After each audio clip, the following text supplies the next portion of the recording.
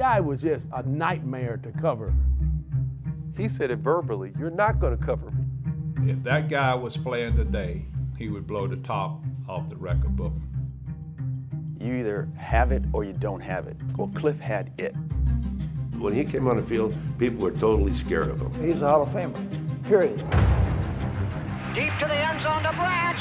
It is caught by Branch. Touchdown Raider. Clifford Branch running a toe dancing up pattern down the right sideline. Touchdown Raiders. Branch makes a touchdown catch Raiders. That was an incredible play. There's a lot of guys in the Hall of Fame, including myself, and the way Cliff played overshadows a lot of us. That's why he belongs in the conversation with the rest of the guys. Art Monk, Lynn Swann, Steve Largent, John Stallworth. No one had what Cliff had. Throwing a deep bomb, going to Branch against Livers. Livers knocks it down. Branch catches it. Touchdown Raiders. When you were in front of him, there was fear there. I always gave him 13 yards of cushion, and even that wasn't enough. You had the game plan for number 21 because if you didn't, you were going to go home a loser. He made defenses change what they wanted to do. Branch came out of the slot, made a move to the inside, and turned out, forcing Haynes to pick him up.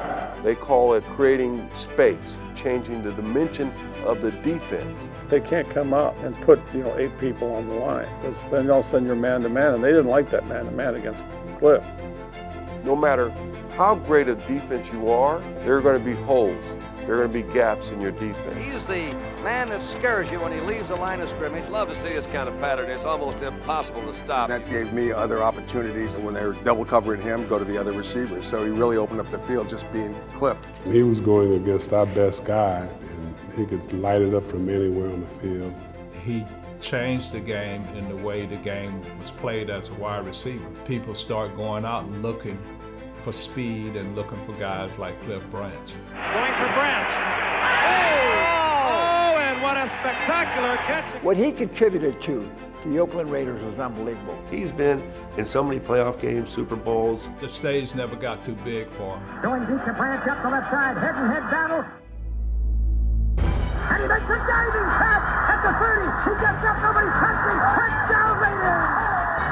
There's a guy that can play during the regular season. Then there are guys who understand how to take it up and rise up to another level, because we're not playing for a regular season game. We're playing for the diamonds. Branch catches it. Touchdown Raiders. Holy Toledo.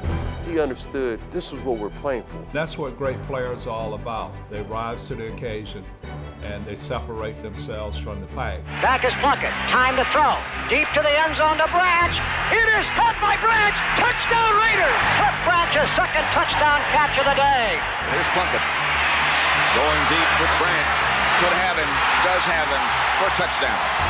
He was a game breaker, big playmaker in the biggest games. I mean, that screams out Hall of Fame.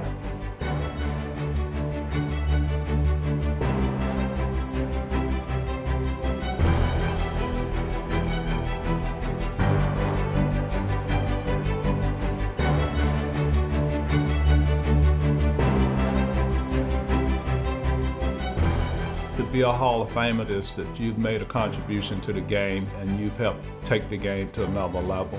His resume is right there with some of the best. That is a fact. But Cliff, no question, he had a Hall of Fame career.